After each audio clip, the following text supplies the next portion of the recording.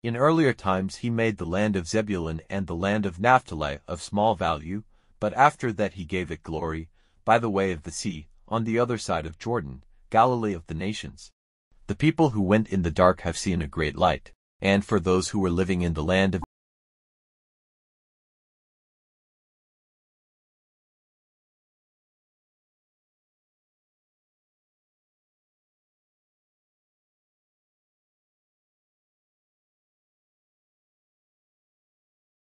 cruel master, have been broken, as in the day of Midian. For every boot of the man of war with his sounding step, and the clothing rolled in blood, will be for burning, food for the fire. For to us a child has come, to us a son is given. And the government has been placed in his hands. And he has been named Wise Guide, Strong God, Father forever, Prince of Peace. Of the increase of his rule and of peace there will be no end, on the seat of David, and in his kingdom, to make it strong, supporting it with wise decision and righteousness, now and forever. By the fixed purpose of the Lord of armies this will be done.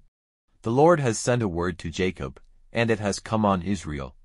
And all the people will have experience of it. Even Ephraim and the men of Samaria, who say in the pride of their uplifted hearts, the bricks have come down, but we will put up buildings of cut stone in their place. The sycamores are cut down, but they will be changed to cedars. For this cause the Lord has made strong the haters of Israel, driving them on to make war against him. Aram on the east, and the Philistines on the west, who have come against Israel with open mouths.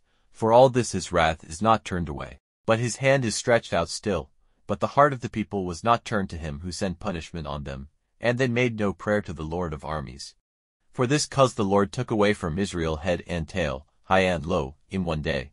The man who is honored and responsible is the head, and the prophet who gives false teaching is the tail. For the guides of this people are the cause of their wandering from the right way, and those who are guided by them come to destruction. For this cause the Lord will have no pleasure in their young men, and no pity on their widows and the children without fathers, for they are all haters of God and evildoers, and foolish words come from every mouth. For all this his wrath is not turned away, but his hand is stretched out still, for evil was burning like a fire. The blackberries and thorns were burned up, the thick woods took fire, rolling up in dark clouds of smoke. The land was dark with the wrath of the Lord of armies. The people were like those who take men's flesh for food. On the right a man was cutting off bits and was still in need. On the left a man took a meal but had not enough. No man had pity on his brother. Every man was making a meal of the flesh of his neighbor. Manasseh was making a meal of Ephraim, and Ephraim of Manasseh. And together they were attacking Judah. For all this his wrath is not turned away, but his hand is stretched out still.